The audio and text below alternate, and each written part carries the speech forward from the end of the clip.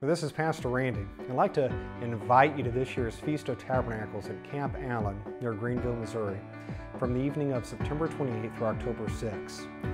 This scenic park is located in the southeastern corner of Missouri, approximately 2 hours from St. Louis, 4 hours from Little Rock, and 6 hours from Louisville. This camp has some great facilities, including several meeting rooms, communal kitchens, along with private bathrooms in each lodge room. It also has an indoor gymnasium with basketball, volleyball, air hockey, foosball, and other activities.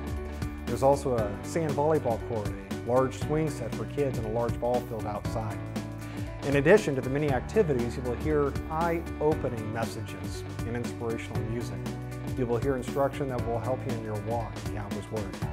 In observance of the sabbatical, which begins this coming fall, we will also be reading the book of Deuteronomy as a congregation, along with several workshops and Bible studies.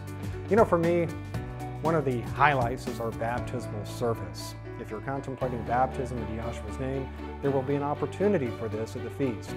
So if you're ready to commit your life to your Savior through baptism, don't delay and join us for this important time.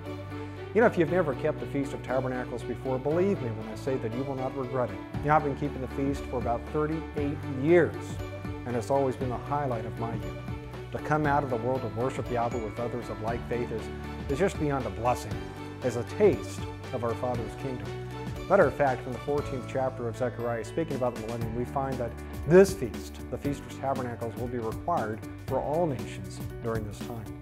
For more information, including cost and directions on how to register and get to the feast site, simply go to yrm.org/FOT2015 or call us at 573-896-1000.